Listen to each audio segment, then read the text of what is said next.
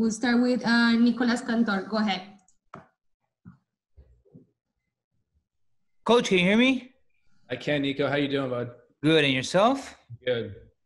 Hey, so it's probably very difficult to answer questions towards something almost a year from now. But there's a lot, right, in 2021, and prioritizing competitions is definitely going to be an issue for you guys. Where does this Gold Cup rank? I know that World Cup qualifiers obviously is probably most important, but Olympics are there as well. That's another curveball into the mix. And I know you want to win everything. So rather than where does the Gold Cup rank, I actually want to ask you, how do you juggle with all these competitions? You know, that's a great question, Nico. And one thing I would say is that, you know, there are a lot of competitions. And what that means is it's opportunity for players. It's opportunity for players to show that they belong, that they should be part of the first team, so to speak. So, you know, no matter what competition we're in, every time the players step on the field, they prove that they can wear the jersey and that they want to be part of the starting group, the squad, whatever that may be. But the CONCACAF Gold Cup represents the premier tournament in our confederation, and it's a chance to win a trophy. And this is a young team that hasn't won a trophy yet. So we're certainly going to be trying to accomplish that in this tournament. Hi, Greg. Thanks for doing this.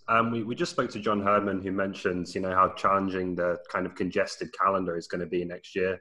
What are you kind of anticipating in terms of how you're going to deal with clubs and maybe how you might have to change your squad between windows just with the amount of games you're facing?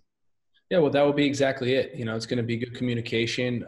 It's going to be looking at a lot of different players. It's going to be juggling some players in certain cases. But, you know, the next year, 2021, represents a chance to win 2 trophies with the Nations League and the CONCACAF Gold Cup. And then to get a really good start in qualifying. You know, it looks like we're going to be playing, you know, 8 games in 2021 of qualifying. So that's a big chunk of games that we can make a dent on starting to reach some of our goals of qualifying for the World Cup. Greg, it's Jeff Carlisle here. Thanks for doing this. Mm-hmm. How you talked about it's a balancing act, but just in terms of getting guys released, I mean, especially like with the Olympics and then all these competitions kind of piling on, you know, how difficult is that going to be? Well, the clubs are obligated to release the players for this event. So that, you know, that's part of it. You know, whenever the release date is, and maybe June 28th, that, you know, the clubs are obligated to release the players. To us, this represents more than that. It represents relationships and work and communication and really talking to the clubs and trying to piece together what makes most sense for the player. You know, if I asked you, is it reasonable for a player to play a whole season, then go to Nations League, then go to Gold Cup, then start preseason again without a break? You know, it's probably not reasonable for that. So we're going to have to juggle the squad a little bit. We're going to you know, still be competing for trophies, but there will be a certain amount of juggling we need to do. Brian, please unmute yourself. I did. Hello, Greg. Hey, Brian. How's it going, man? It's going okay. Did the shift in schedule, moving the Nations League to June and then bumping, the start of qualifying from before the Gold Cup to after the Gold Cup, change your calculus at all about how you want to use the Gold Cup?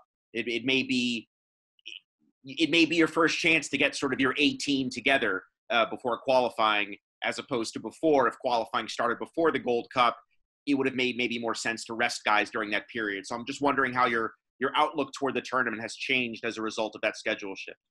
Well, it's something we're definitely considering, Brian. When you think about getting what you just said, getting the whole group together, right? We'll have an opportunity in March to do that. We'll have an opportunity in June to do that. And then the Gold Cup could be an opportunity.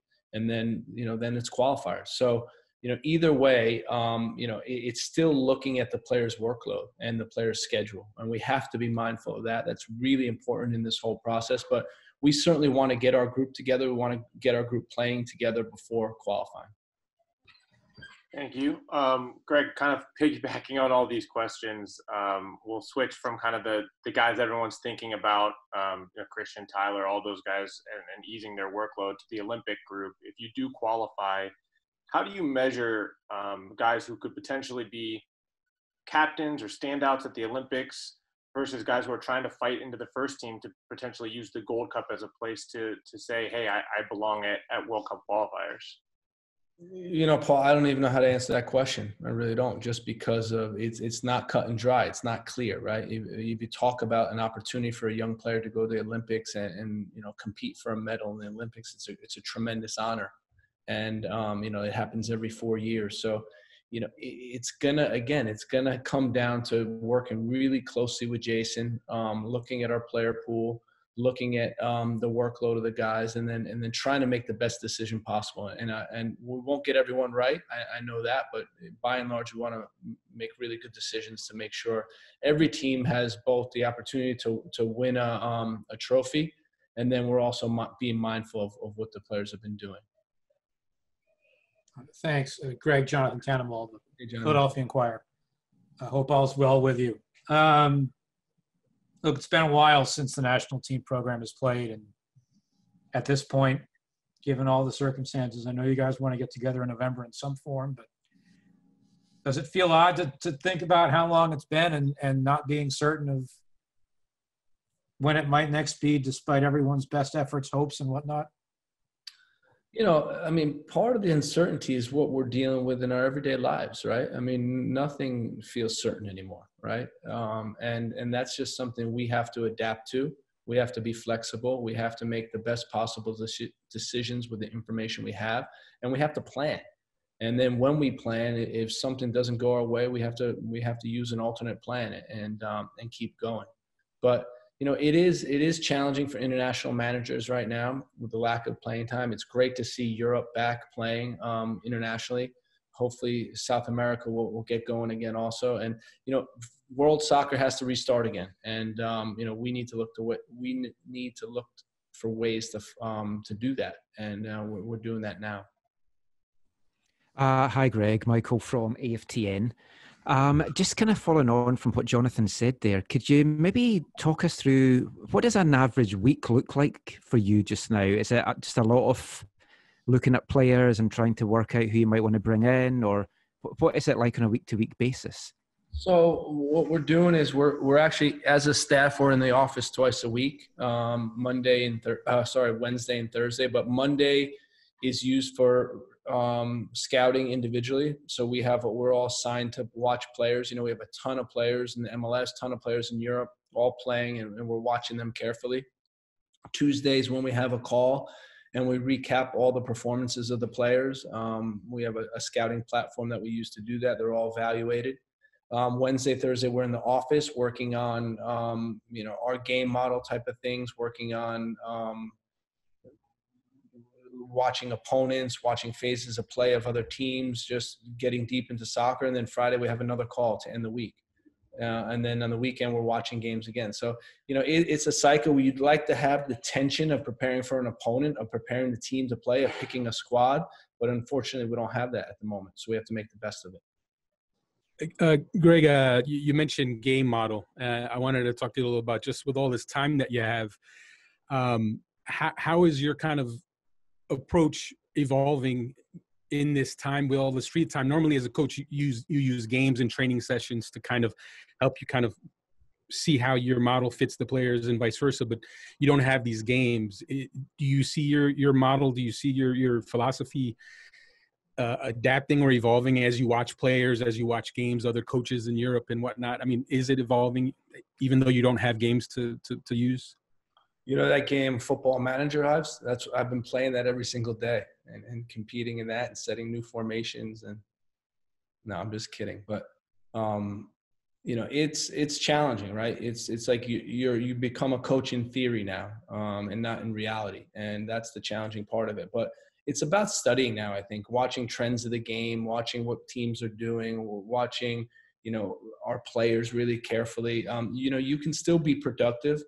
It's just we're not getting the reps on the field, and we're not getting the game reps. But in terms of studying the game, you can still do that with plenty of video and keeping. I think the most important thing is keeping current on our player pool, knowing exactly what they've been doing. Hi, Greg. We've seen a lot of American players, particularly young ones, seize the opportunities presented by a busy fixture list here in MLS with the season restart.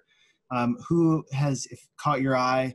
What's your take on the rising prominence of some of these young Americans, particularly in attacking positions? And could that provide opportunities for them maybe faster than we're accustomed to seeing them on the national team level?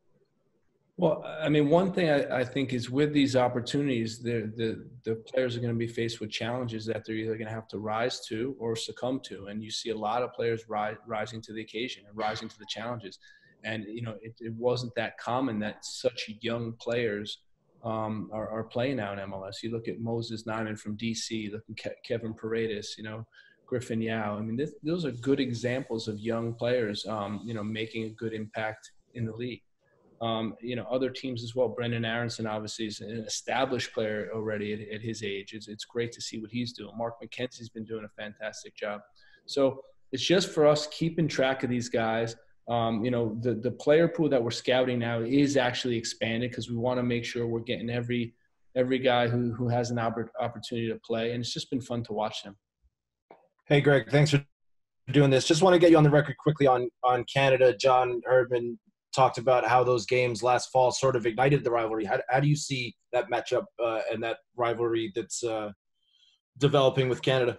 Yeah, I mean, guys, the thing is when we played them, you know, even prior to the game in Canada, I was saying to the media that this is a very good generation of players that they have. I mean, like, it's a really good time for Canadian football. I mean, Alphonso Davies is obviously spearheading that whole effort, but then you look at Jonathan David, who's an excellent player. You look at Cavallini, who's an excellent player. You look at Rich Larea, what he's been doing. You look at, you know, Scott Arfeld, who's a really good soccer player. Then they have Jonathan Osorio, and you know, it's a good team. And I've said that all along.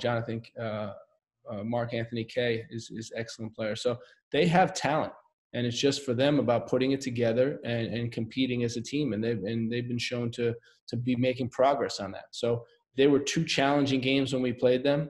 You know, they kicked our butt up in Toronto, and we beat them pretty good in Orlando.